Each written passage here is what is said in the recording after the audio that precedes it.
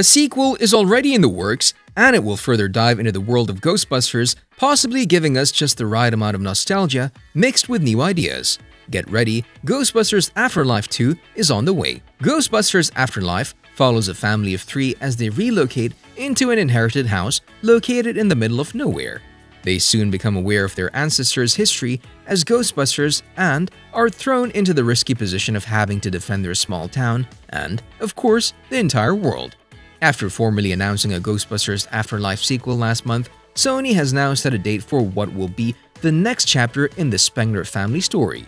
Hollywood is hesitant to end the Ghostbusters franchise, but Ghostbusters Afterlife serves as a reminder that not everything that happened in the past deserves to be forgotten.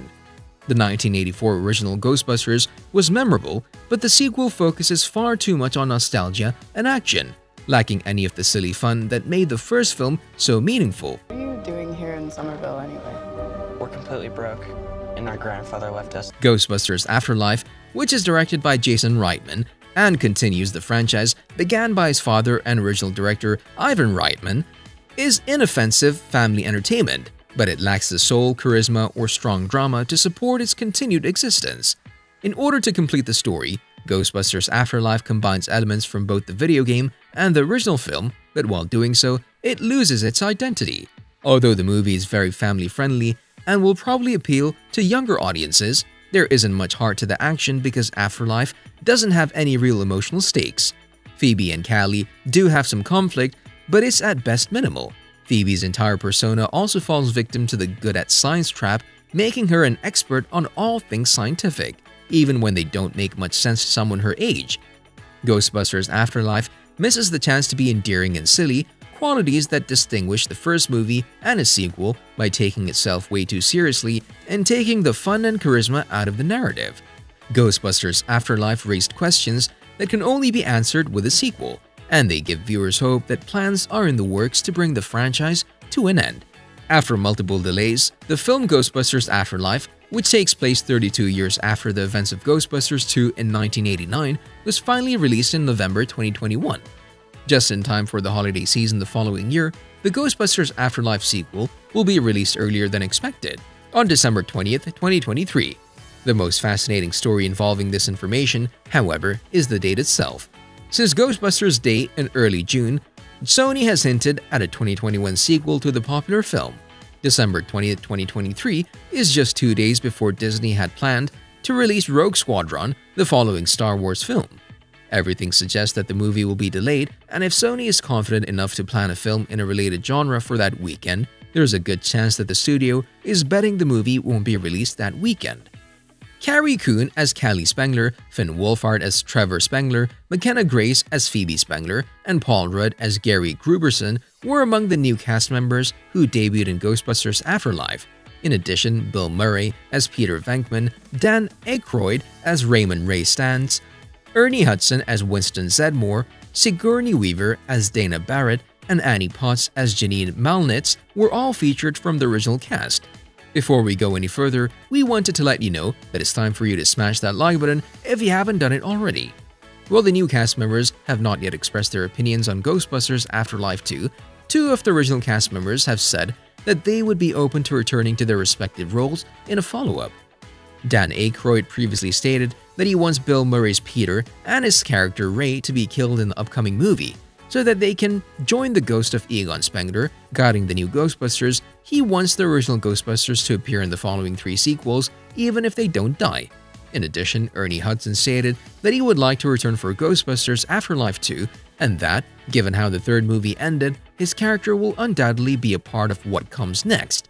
And even though it hasn't been officially confirmed, it makes sense that we'll see the aforementioned Wolfhard, Coon, and Rudd again.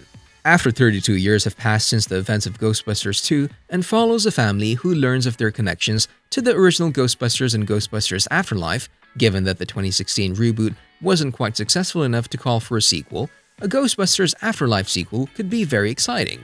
After 1989, the franchise took a nearly 30-year gap from the big screen, sparking speculation about whether Ghostbusters Afterlife will be the franchise's true cinematic comeback or if it will once again go dormant.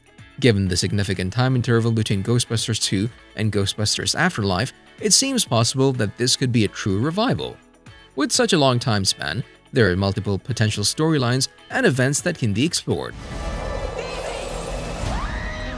As a test platform to see if the legacy of zapping poltergeists could absorb by a new generation, Ghostbusters Afterlife served as an effective pilot program for the franchise. A descendant of Egon Spengler, Phoebe effectively continued the proton pack where her origins had left off.